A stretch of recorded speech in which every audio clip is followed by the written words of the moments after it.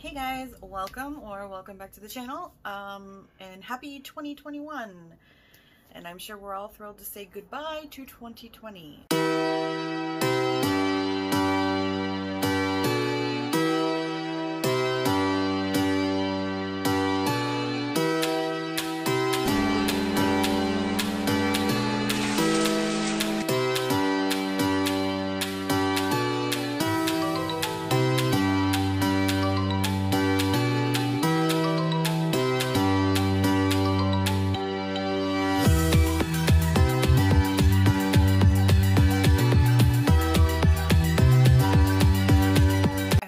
Had a good holiday season in 2020, and if anybody watched my last video, which was my vlog, I finished my third novel at the beginning of October, and I have not touched that thing since. I am treating it like a loaded gun, and I don't know how the hell to handle it right now.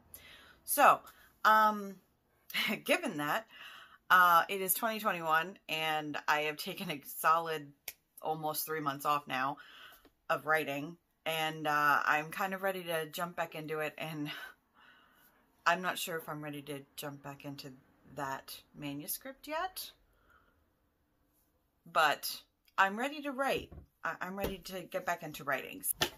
So in 2021, I plan on starting a brand new video series here on YouTube, and that video series will be me posting a new video starting now. This will be the first video of the series through the end of April, and it's going to be me reading and following along this book, and it'll be the 90 Days to Your Novel Challenge.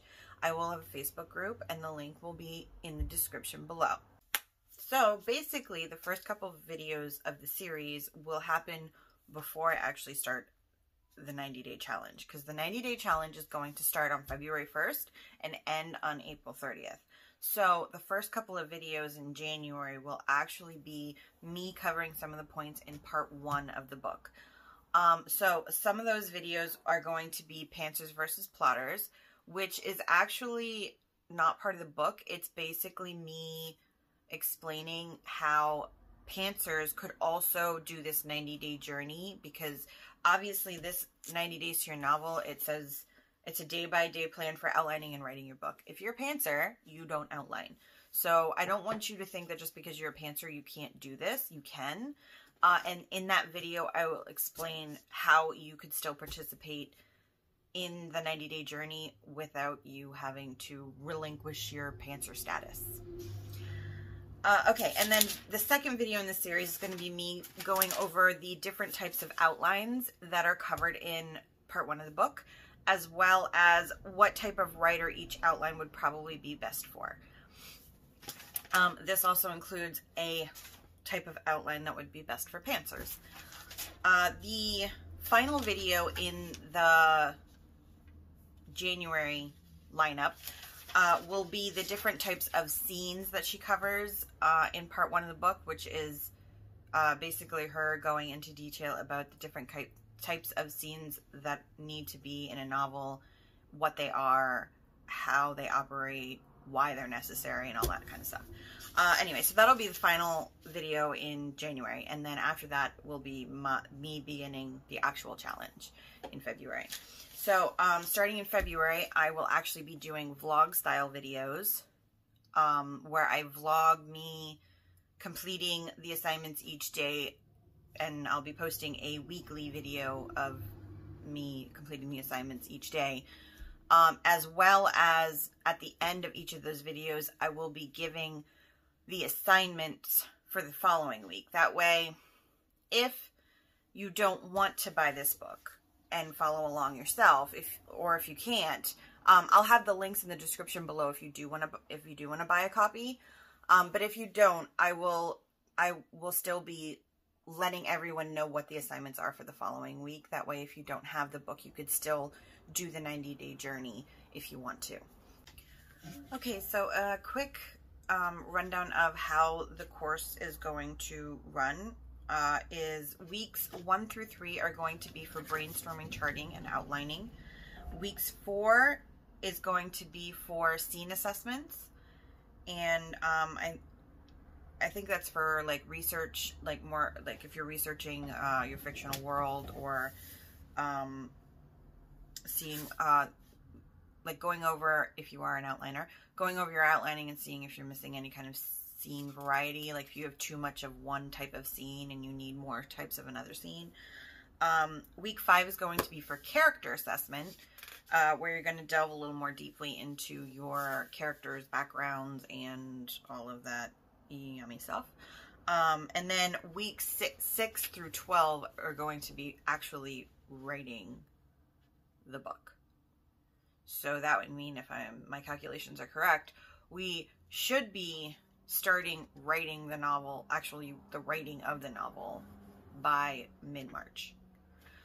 So, the other reason I thought this was a great time for me to do this kind of challenge is because I don't know about a lot of you.